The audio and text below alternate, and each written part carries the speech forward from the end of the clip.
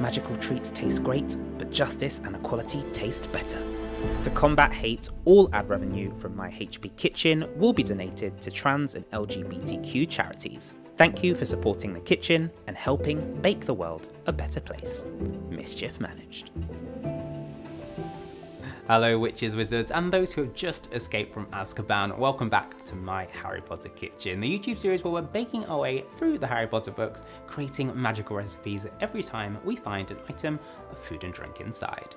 If you missed last week's recipe where we created some Hogwarts House inspired homemade crumpets, then check out the link down below in the description to catch up. And if you're new to the kitchen and you don't want to miss a single recipe, then make sure you hit that subscribe button and click on the notification bell so you get an alert every Magic Monday. It is time for another recipe, so let's make some magic.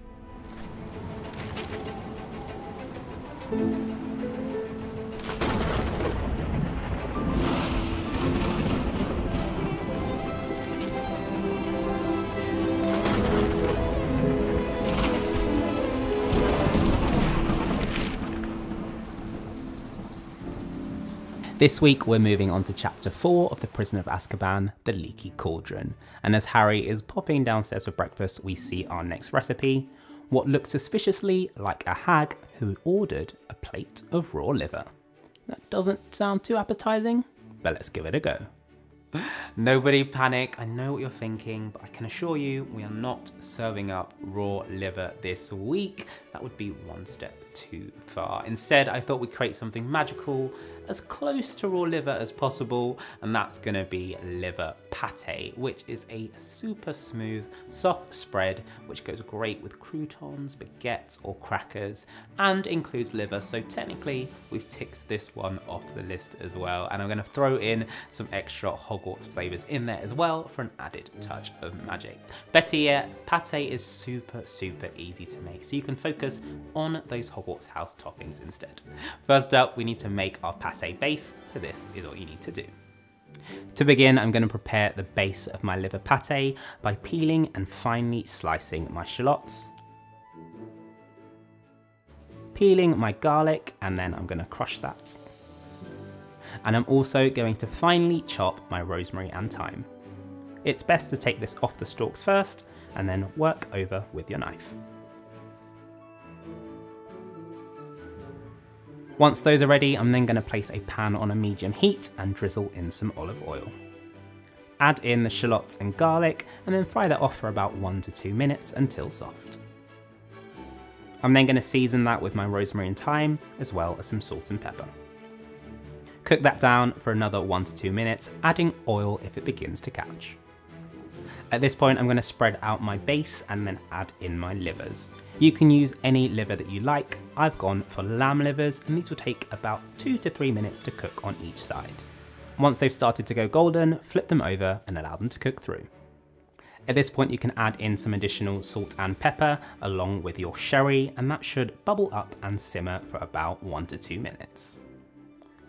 You can buy a wide range of liver varieties. I've used lamb livers in this recipe as that's one that is very traditional with pate, but you can also find chicken, pork, and even duck if you're feeling a little bit fancy. They do have different flavors and textures, so try a couple and then find the one that is right for you. Make sure you don't overcook them though, as that is what can give pate that really grainy texture, which we definitely do not want. So as soon as it started to sear and go brown on each side, that is when you want to flip it over, cook it, and then take it off the heat. To get our smooth pate, these then need to go into a food processor. So I'm going to add those in, pop the lid on top, and then blend until smooth. I'm slowly going to incorporate my butter, which I've got at room temperature, so it's just softened, adding it in a tablespoon at a time. Keep on working through until all the butter has blended. If you'd like a super smooth pate, you then want to sieve this through to remove any of the finer pieces. This takes a little bit of time, but it will give you a much better texture at the end. Once that's all passed through, scrape any excess off the bottom and then stir that around. I'm then going to place even servings into each of my jars, or you can make this in one large pate if you prefer. They can then go into the fridge to chill and firm up while we work on the toppings. Now traditionally pate is topped off with melted butter which sets in the fridge, and the reason for that is to help preserve the meat inside. Bacteria doesn't grow well on fat, so it's a great way to add flavour and keep your pate fresh for longer. I'm going to use this for the base of my Hogwarts House inspired toppings, but add in some flavours and some colours to show off a little house pride. Whichever house you fall into, it doesn't matter here, so follow your taste buds and let me know down below in the comments which house you'd go for. Our pate butter toppings are super easy to make. So I started off by dividing my butter and then I'm going to melt those, and that is the base of our topping. For our Gryffindor chili and paprika butter, I'm going to chop up my chili finely, take off the tops, slice it in half and remove the seeds before slicing into thin strips. I'm then going to add my butter, chilies and paprika into a blender and then blitz that through. Our Hufflepuff topping is going to be garlic and rosemary flavour, so I'm just going to crack my garlic as we're going to take this out afterwards, so it's best to leave it whole, and also pull off a few sprigs of my rosemary. Add this into the melted butter and then you want to leave that to infuse for about 5 minutes.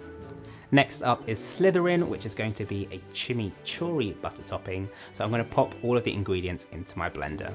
That's butter, garlic, the rest of the chili, some parsley, and some red wine vinegar. Blitz that up until you have a nice sauce. And finally, the Kalamata olives are back for Ravenclaw, so I'm going to add the butter and my olives, as well as some garlic, into the blender and blitz that through until smooth.